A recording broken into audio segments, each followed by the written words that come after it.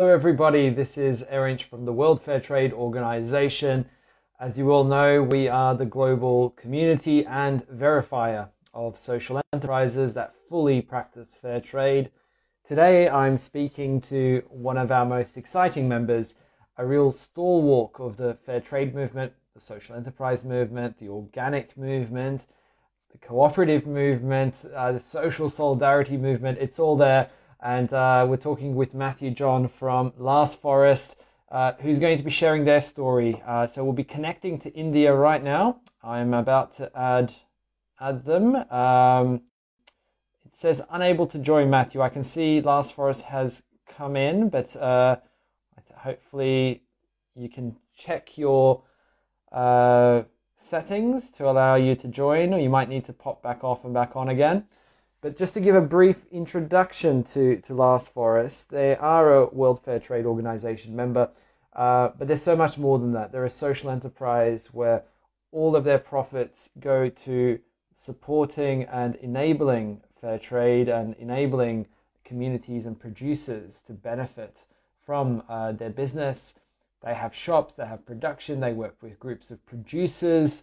So we'll be hopefully speaking very soon to them. Here we go. Technical barrier. We're connecting live to India right now.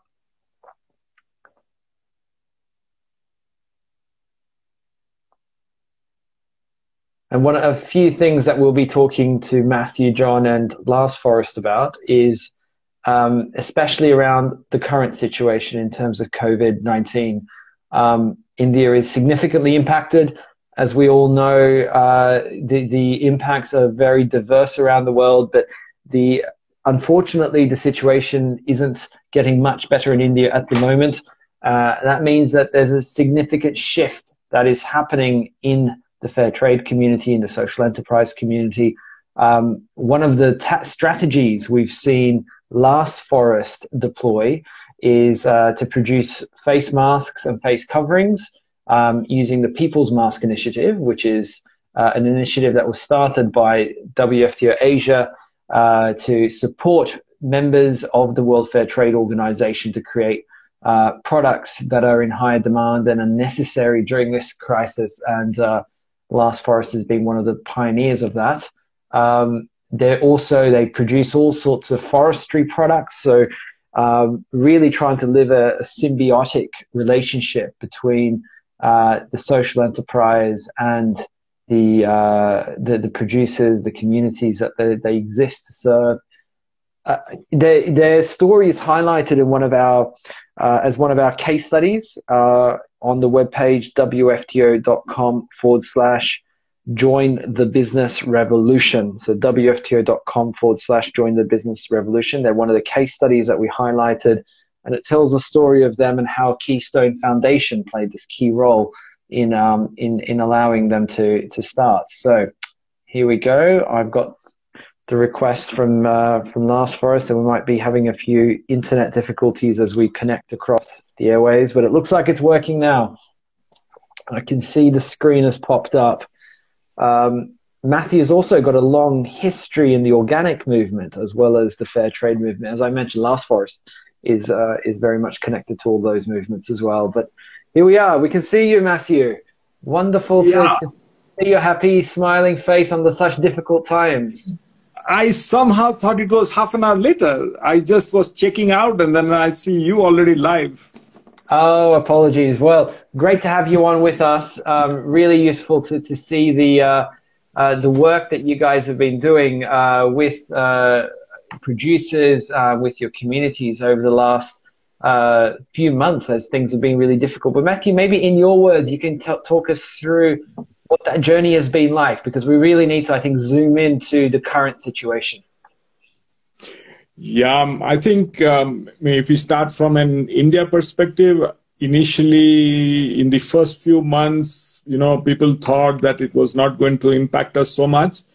But then it slowly started picking up. I think the worst hit came because, producers were not prepared. and if they were prepared for large, orders, or they were stocked up, because in many parts of the country, the summer season is the tourism season, and people prepare for that. Even for us, we do more than 40% of our sales just in 2 months. And so when you prepare, get products from suppliers, and that takes you already 2 or 3 months, you're prepared for that. And then suddenly it's just wiped out. And so you're left with stocks now just lying unsold, inventory which is dead. And if it is food, then you're stuck because you have to now get rid of that stuff.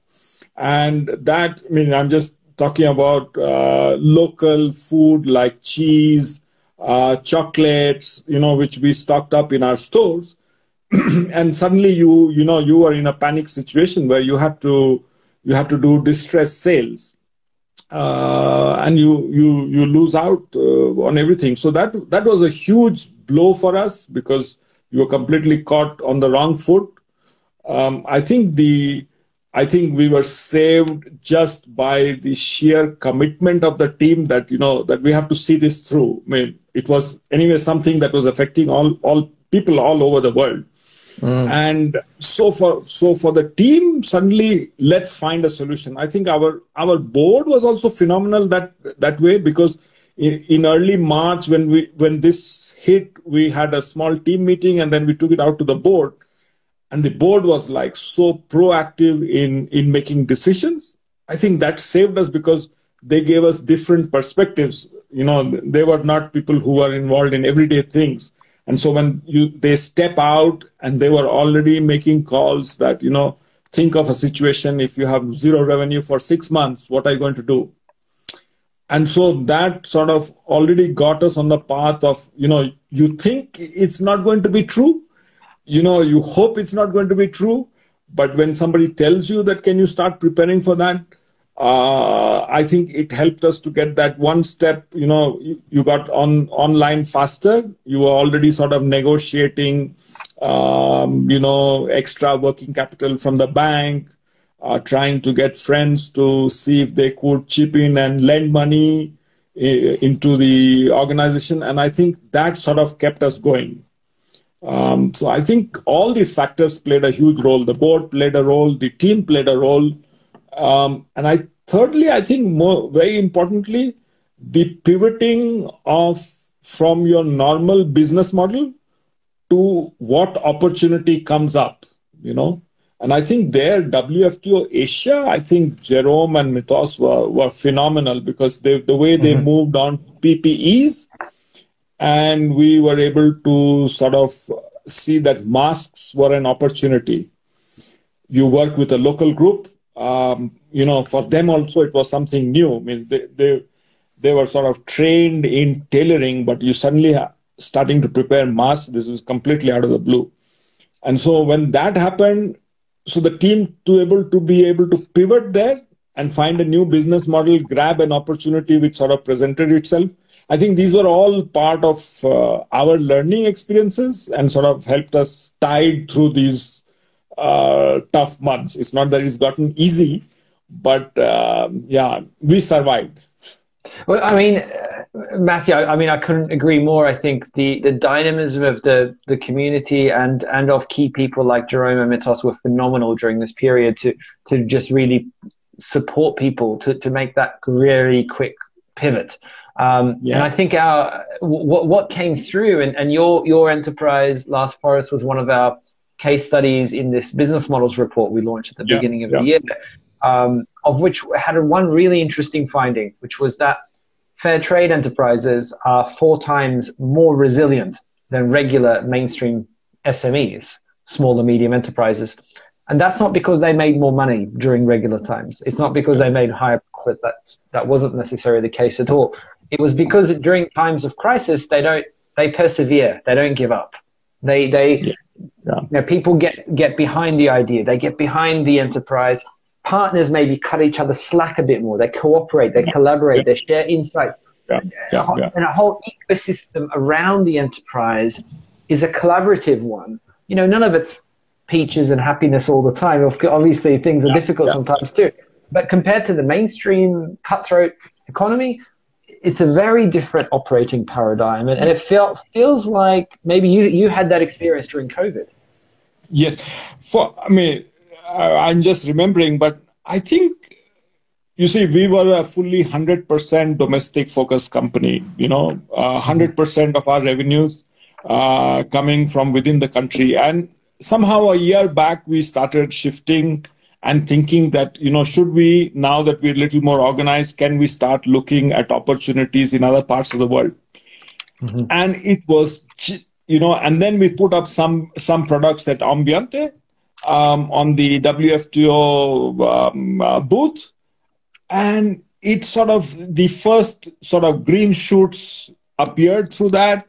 We had a Dutch lady, just a single lady who gave us an order. And then we had El Puente, who popped in. And it was amazing because these were organizations, individuals who suddenly, again, at this time, gave us orders.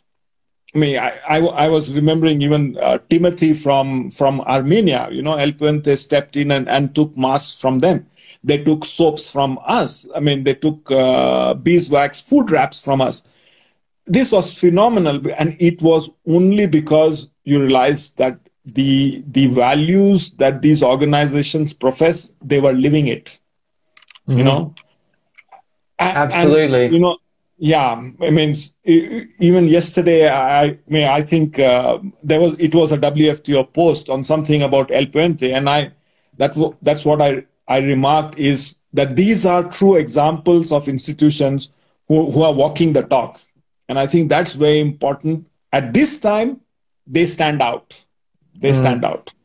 Yeah, they do, absolutely. And that's where it's during crises that you get to know the true character and the true priority. Because it's a risky thing. Okay, El Puente is a really interesting business model too. It's partly owned and governed by the producers. They have a seat on the board of El Puente. Like it's structurally a different kind of model. Another WFTO member, by the way, for those who don't know the El Puente model in Germany. But if you are El Puente and you were saying, my priority is minimize my risk, maximize my returns, you wouldn't give orders like that during this time. Yeah, but if your priority is long-term commercial partnerships, supporting communities, solidarity with people who are most impacted, then you'd say, you know what, we'll share this risk. I'll put this order through and I'll live with it. And I think that distinction feels very stark during a time like this. Even the attitude, I think, was phenomenal because this was something we sent off their parcel in the beginning of March and it got stuck within the country then. It reached them end of June. We were in a panic here, but, the people on that side, on the El Puente side, relax. We'll get it. That attitude gives you confidence. That, here are people who appreciate what you are going through, who understand the issues regarding logistics. And, so you're feeling bad, but, they don't add to that. They pep you up. And I think that's phenomenal to have that sort of an energy coming from the other side. I think that positive energy that flows out from these institutions, these institutions are made out of people.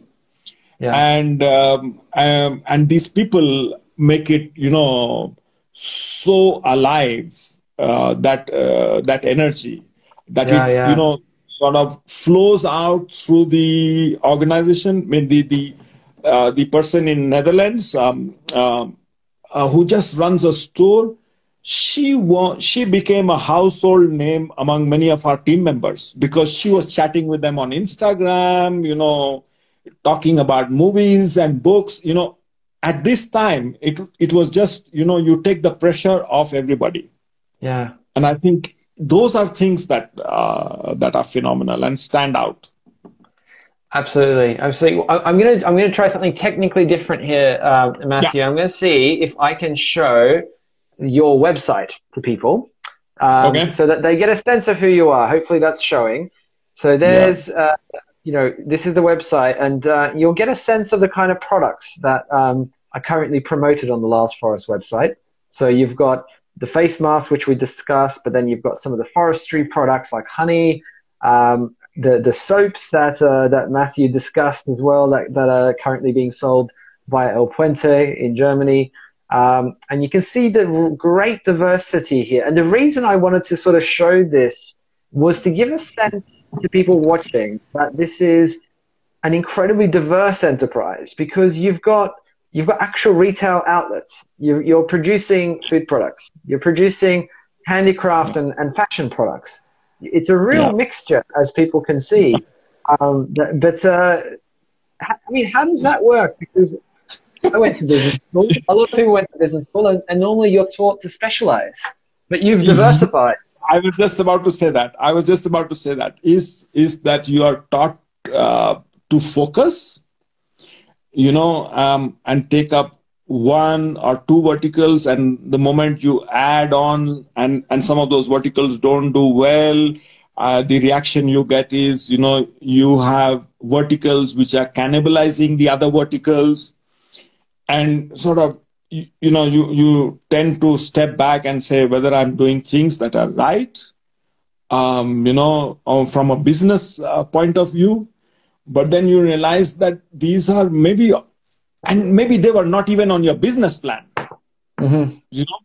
They came in just because something else happened. You moved in, or it was put in your lap, and you've taken that on, and you realize that it's actually, at some of those things, it's the impact you are making which is more important. It is, so for the restaurant, which sadly we had to give up just last week, there's been such a wave of emotions that has gone through the entire office. I saw your social media post. It connected in my heart, Mathew, to see the pain of the decision of closing that restaurant. Yeah. So it will close on August 14th, which is 5 years to the day. 5 years to the day. But just to go back, is that these 5 years, the number of people, the thousands of people who've gone through that restaurant, the kind of food they've eaten, the kind of, to understand the philosophy of slow food. Every few months we would run a campaign which the slow food movement calls the disco soup, which is basically waste vegetables from your local vendors, which are just put together in a pot and made into a soup. And those days, those soup was given free of cost to any customer who walked in. And when you explained the concept of disco soup, that day you didn't need to clean the dishes. They would be wiped clean by all customers, because, it just hit them as to, we have so much and we waste so much, There's so many people who don't have this food. But it was something that you felt like, this is how people should respect the food they get and they eat, So it is local farmers, it is organic food, it is an effort, and that there is a fair price being paid to all these people at the back end. Yeah. So it has been tough at times, but maybe the COVID situation also has pushed us, that we are realizing that, that by sticking to some of our core strengths, we may see this through, So what are those core strengths, Mathew? For us, I think our products have been based on forest produce. Yeah. And for us to go back and to stick with them, because that's what Last Forest is known for. Wild produce, which is sustainably harvested, which is value added by women at the back end, and is then taken into the market. That's our core of who we are. It's local produce, value added at local level. It is for conservation. It is promotes biodiversity. All of this is what we are. And that is what will take us through, because when you stick with these core principles of what you want to do, I think people also realize that. And And I see that appreciation coming from the market much more at this point of time. Yeah. Right now, it is honey, which till the other day, people used to ask us, do you heat the honey? Do you process it well? And suddenly people are asking it, is it raw honey? Is it unprocessed honey? It's the same set of people who wanted a different value system just a few months ago. Today they are asking, whether it is raw jungle honey, is it unprocessed and, in its natural state. And then they realize, yeah, this is the kind of product that we need to be consuming to be able to keep our immunity, our health together. So, is there an upper limit to, when I think about forestry products or forest products or raw products that are organic from nature, clearly the business has to have a symbiotic relationship with nature there. So you can't overconsume, you can't overproduce, and it's a very different paradigm. Businesses are used to saying we'll sell and produce as much as possible and let's every year increase this. But how does that work with someone who's dependent on natural resources the way you are? So for us, our flagship continues to remain honey. But you realize it's not only harvesting that plays a crucial role, and how sustainability is harvested, what are the parameters you put in. But I think extremely crucial here is the entire aspect of climate change, where you are actually not in control. Forget about over harvesting these products, because if you don't have the rain at the right time, you don't have flowering at the right time, you will end up with zero input. There's no honey available. And so how do you, as a business, how do you deal with that uncertainty? Because for us, our honey season is from, sometime in March up till June. And in February, March, we are all still nervous whether we will get enough honey during this season. And that's where I think the diversification has come, to be able to look at the byproduct of honey, which is beeswax, and create enough of an opportunity which you can scale up. So you can look at beeswax products of balms, soaps, lip balms. These can scale up to a much higher level than you can do with honey. So honey remains a core, a flagship, but you have this second line of products which keep you going, which also can ensure that you have continuous employment at the village level, because honey is something that is done by men in the villages, and it is the production of these value-added items which is done by women in the villages. So and you realize that it is the women who need that income much more, because they keep the family going, they keep the kids going. And that then becomes a much more of a fulcrum for the community rather than other items. I see. And what about the other, the other product lines? You've got some, embroidery. You've got other sort of textile products, gifts. Yes.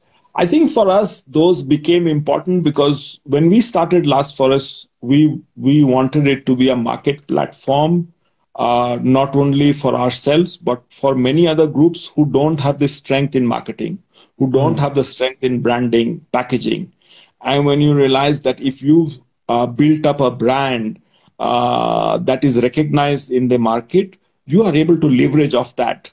And so, we can bring in products from other groups, and when it goes into our own retail stores, for the customers, it's already, they know that there has been a validation of this product. There has been a process by which this product has appeared in the store. And then it makes it much more easier for them to accept it. So for us, not only is it a market platform, but it also allows us to present an entire portfolio of socially relevant products from around the country. And for customers to appreciate, maybe they will not buy from our store, but when they go out, they know that they can look for products which which have a value at the back end. And I think that storyline needs to be constantly reiterated, re-emphasized to the customers. Absolutely. And I mean, you've got a shop as well. Is it one shop? How many shops does Last Forest have? We have three. 3 shops. And they stock all the different products that you're essentially acting as a platform for. Yes. And how have they fared, Mathew, during the crisis? Oh, they've been the worst hit because we are in a tourism dependent economy, our place. So we did not do, if I put it in percentage terms, we didn't even do 5% of what we sold last year in our stores. So it was a disaster. It was a disaster. So it was some of these small export orders that pulled us through. It was, we also supply to other retailers around the country, mainly in South India. They somehow in the bigger cities, I think, life continued. And so people then started looking for these kinds of natural products. They sort of carried us through. So if you look at the last 3 to 4 months, means the supplies that we've done to other retailers, that has more or less matched what we did last year. But our own retail stores, which is in a tourism space, that got completely smashed up. I'm really sorry to hear that, because I know that was a real flagship, I guess, for you in terms of the channels, right? I mean, that's where you're building your brand or a That's your cash flow every day, having a retail store, and that sort of gets wiped out. But I think again, hats off to the team, because taking deferred salaries, some of them taking cuts in their salaries just to keep the organization afloat. I think hats off to everybody. That's really wonderful to hear. And the other channel I think you use, so you've got, just to summarize to people, I jumped on a little bit early. I was so excited to talk to Mathew. So I started this Instagram live about 30 minutes or 25 minutes early. Unfortunately, I just couldn't hold off. But for those joining now, which is the scheduled time to start, we've been talking to Mathew about the social enterprise, fair trade, organic, slow food business model that Last Forest has. And it's a real mixture of different channels. There was a restaurant which unfortunately has just recently closed. There were 3 shops that are run by Last Forest in a tourism-focused way. There are some local Indian, South Indian chains, supermarket chains and buyers and commercial markets that they're supplying to, as well as international orders as well. Predominantly, I think, from fair trade buyers like El Puente, but also others. So that's sort of the mix, isn't it? That you've got, and then you've got e-commerce as well, because I can see on your website, people can actually, in fact, I'll show them through this. So you can actually click through and buy something now, add something to the cart, I think that allows people to kind of visit. But can you talk us through some of this, how the e-commerce and the web shop has fared during this time? I think e-commerce, that's the advantage with a young team. I think they are all tech savvy. They're all clued on. I had to learn how to join Instagram Live. I had a class taken by them in the evening. But we struggled in the initial years, but we were fortunate to have 2 interns from Sweden more than a year ago.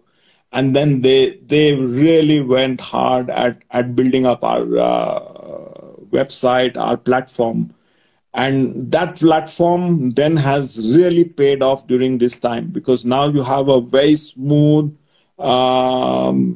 process by which you can purchase things, and it is sent all over the country.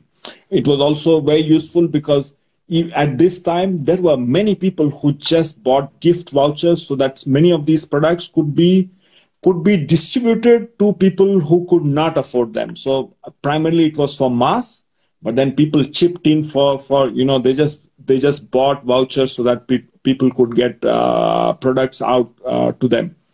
So that platform, then it became very important.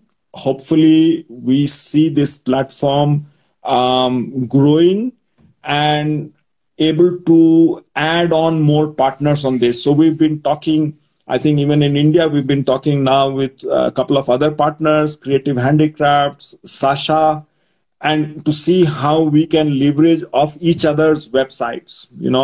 If the other two also have a strong web presence coming up, then as fair trade producers, you become partners with each other. And I think that's a great story to take forward. I mean, that's phenomenal, and I really wanted to kind of give people a sense of the diversity, but also the savviness, the commercial savviness, Mathew, that your enterprise has. I mean, you're right. Your young social media conscious volunteers and staff have done a fantastic job. It's got a very fresh brand. It's got a fresh look. It's got a very relevant, on trend, and you're riding a particular wave of interest in natural products that are eco-friendly, that are very conscious, I guess, conscious consumers. What does I just wanted to add also, because we now, even during the pandemic, we had started a process of rebranding our entire portfolio of products. That sort of didn't go as quick as we would have liked, but it has continued. And I think many of the things that we wanted to message out to people, I think will follow up over the next month or two. Our first range of products has just come out just this evening, of lip balms, beeswax lip balms in a new packaging, to be able to talk that these products are artisanal. These are made by women, the faces of the women who make that effort, that it is from the forest. All this messaging, sometimes I feel we missed, and we had to, in a very high touch way, constantly talk about it. But now this packaging will carry all that information. And so it makes it less intensive as a marketing team, and it can move into newer spaces where I think earlier the product was more focused in sitting in niche stores or stores that recognize these value systems. But now I think with this new packaging, it can move into more mainstream markets and tell that story to those customers also. And I think it's very important that many of our products reach those sets of people also, because they need to change. You can't keep preaching to the converted. Yeah. You need to reach out to a new set of people. Absolutely. Talk us through that a little bit, Mathew, as well. What's your how are you going to get there? Because I think this is a journey that the entire fair trade community, WFTO community, is engaging with right now, that we have to do this. This is no longer a choice. We cannot sit in our bubble. We cannot just talk to the converted. We need to go beyond the current fair trade market, but also with the current fair trade market. So we need both. But strategically, what's your approach? How do you think through this? Yeah, it took us many years to make that call, because you always feel that when you are in an insulated market, you are in a high comfort zone, and then you realize that you can only go thus far and no more. And then when you realize that if you want to make an impact, you need to step out of that comfort zone to be able to face questions, to be able to deal with an outside world, which is sometimes very hard and ruthless in the way the system works. But and the kind of flack sometimes the team receives, I'm surprised how they are still every day they can walk in with a smile, because sometimes the feedback you get from customers can be tough. The logistics has not been easy on you, and you get the flack for that. And we realize that if we don't make this change, you will very soon become irrelevant. You'll become a very small niche market. If you want to make an impact, you have to step out. And that has taken us time. And again, I feel it's important that in Last Forest, because it was incubated by a development institution, which is Keystone Foundation, the first set of people who came and moved out of Keystone to be part of the new entity Last Forest, many of them came with a softer development approach. The newer people who join Last Forest directly, they come because they believe in what you're doing and to do it well. So they come from a different mindset. So I think it's important to have people with both mindsets. Because there's one set who are the conscience, and there's the other set who are driven by numbers. And to be able to keep this both sets of people together, but move towards the same goal. The same goal, because you know what you have to get, what the impact you have to make. Keeping these two sets of people together, I think today we are in a position where I think even with the new branding and packaging, we will be able to address that. There was a lot of hesitation because you think, should I become a supermarket product? That's a dilemma, What's the answer to that? Should you? You don't need to become a supermarket product, but in a supermarket, you can stand out. Yeah. By that messaging, by your packaging, by your messaging, and by the information you put out. So it is, I think you need to address that, because otherwise we are shirking our responsibility by sitting in a smaller comfort zone. If we have to, and to that extent, to be able to deal with, products are not accepted, products are returned, there may be bad debts that you have to deal with. I mean, all of this is reality. Yeah. And sometimes if you work in your bubble, all of this is forgiven, because you may have a fair trade buyer who accepts you, is willing to accept a fault. That's part of it. But there's the other part of life also, which is not so forgiving. It can be harsh. Yeah. And when we've moved into this e-commerce space, it's very easy for people to say, e-commerce is the next thing and all of us have to be there. The last year and a half, I realized the team, when they're working behind, is you have to go through a lot. Your photographs, have to be up there. The moment a product price changes, you have to make that change. A product goes out of stock, you have to make that change. It's not easy. And you have to ensure that it leaves in 2 days, because with the Amazons of this world, people are used to getting the product next day, and sometimes it's not possible to get it the next day. How do you talk to the customers? How do you ensure that they stay with you through this journey? You may not be as efficient as Amazon, but you're getting there. You're getting the product. Proximity-wise, though, how close is your warehouse to the consumers that are going onto your e-commerce site? No, it all goes from the small town, and so it's impossible. You can't get something the next day in the other end of India. No. It's not possible. So you have to give longer lead times, I think, and maybe this pandemic was good in one sense because people have learned that you can't get it the next day. So people are willing to buy and wait, because they know that the product that they get is worth their wait. So do you expect you will be appealing or setting up web shops for consumers in other markets, in other countries in the future? Wow, for people in other countries, maybe we've not thought that. We've not thought that. But you have 1 billion people, so maybe you don't need to if you get. But there are people already from the US, from Turkey. They are already writing in, asking for products. So you have to do an offline arrangement with them. But there's already interest popping up. So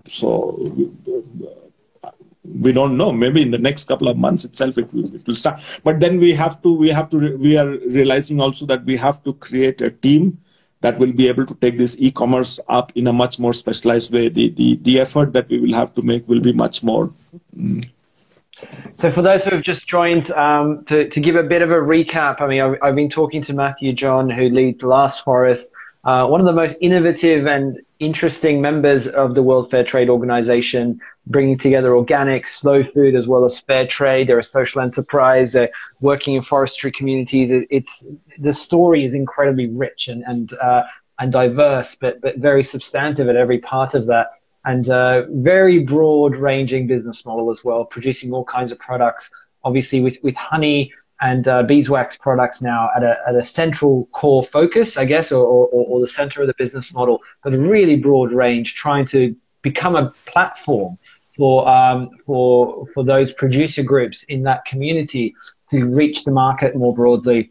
E-commerce has been a big part of it, a complex part of it, but also the supply chains of mainstream retailers, as well as fair trade buyers, and their own industry shops and retailers as well. So really interesting, diverse, rich business model that I think is probably brought out a lot of lessons, Mathew, for you and those around you that have worked with you. So, you know, is there any specific lesson that you'd like to highlight? Is there anything specific that, actually the most interesting thing is always, what did you get wrong? Because everyone talks about what they did right, and we never learn from the failures or mistakes. But is there anything that jumps out at you that says, you know what, I didn't expect this?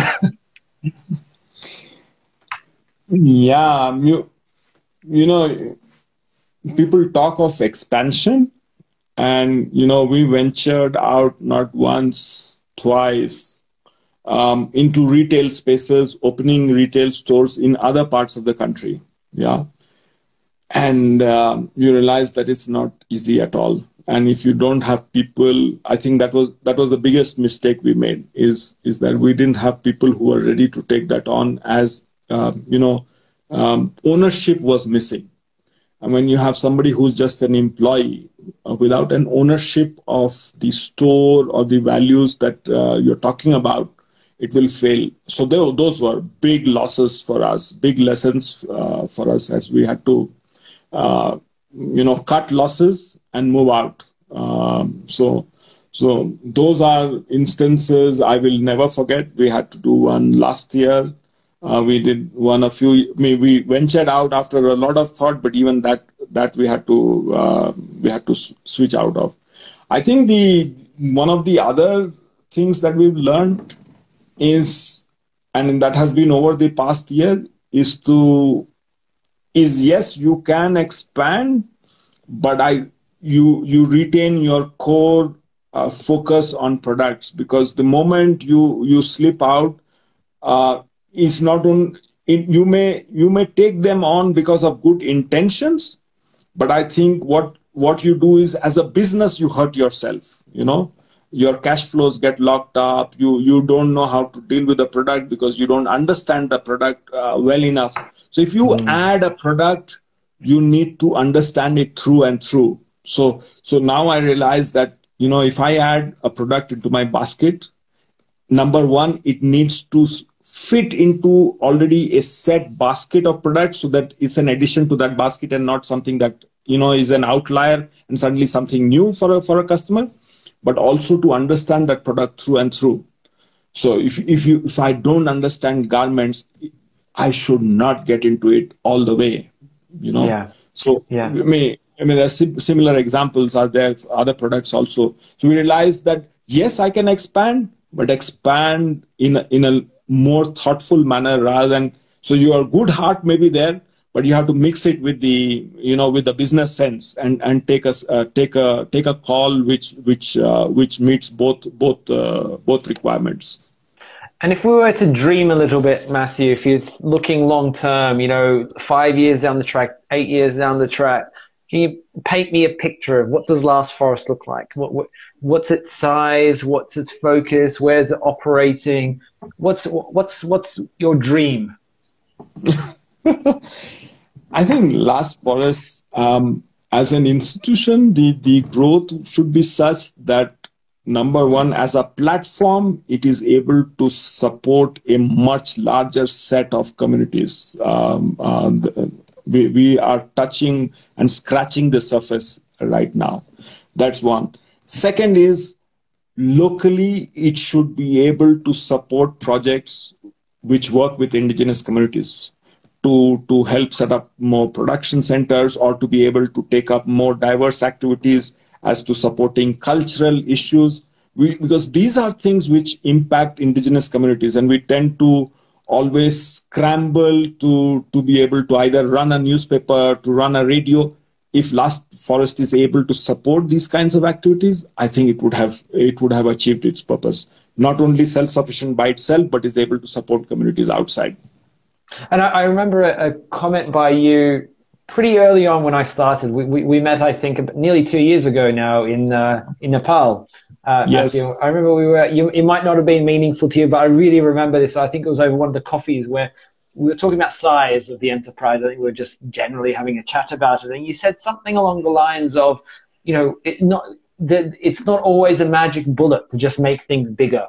That maybe we need to make more of something rather than make the same thing bigger. We need to proliferate, and that's kind of how nature works. When you look at a forest, you don't end up with one massive tree. You end up with lots of thriving trees that are codependent and foster an ecology. I mean, what's your thoughts on that? I think it still remains very relevant even today, because when we work, so as Keystone works with many other groups across the country. And for us, it is important that as Last Forest, we are able to add that enterprise value to those organizations, because many of them are very small. They are 3 people, 5 people working in that organization. They have communities who are facing livelihood issues. If Last Forest is not able to step in those spaces, then its impact is very limited. I think it needs to be able. Its reach should be into those places where the impact is most. Is maybe not 100% business sense, 75% business sense, but can we take that risk? And I think as fair trade enterprises, to calibrate the kind of risks that we take, which may not meet all business principles, but I think that's what will make us different and keep us different. That we are able to meet a need that needs to be met at that point of time. Yeah. And nothing sort of exemplifies it better than Last Forest. We're so proud to have you as a member, as a pioneer, and as an organization that's not only completely locked into its mission, but also is really pioneering and innovating in different directions commercially in various markets. So, Matthew, thank you so much for giving us your time, for being. Thank you, Erinch. It's been great talking to you, and we are very proud to be part of that fair trade community. Well, thank you. And we stretched this out to 50 minutes. So those that joined at the time we advertised still got 20 minutes of Matthew talking about Last Forest and a bit of a summary from us. But thank you, everybody, for joining and for supporting this. This is going to go up as an Instagram TV link as well. So we'll have quite a few people watch this or listen to this. But thank you for all your support and solidarity, and good luck as you navigate some very tough times in India with Last Forest. Yeah. Take care, and thanks, everybody. Yeah. Thank you, my friend. Hello to the whole team as well. And big hugs to you and the entire dynamic team there at Last Forest. Super. All the best to you too. Bye-bye. Bye-bye.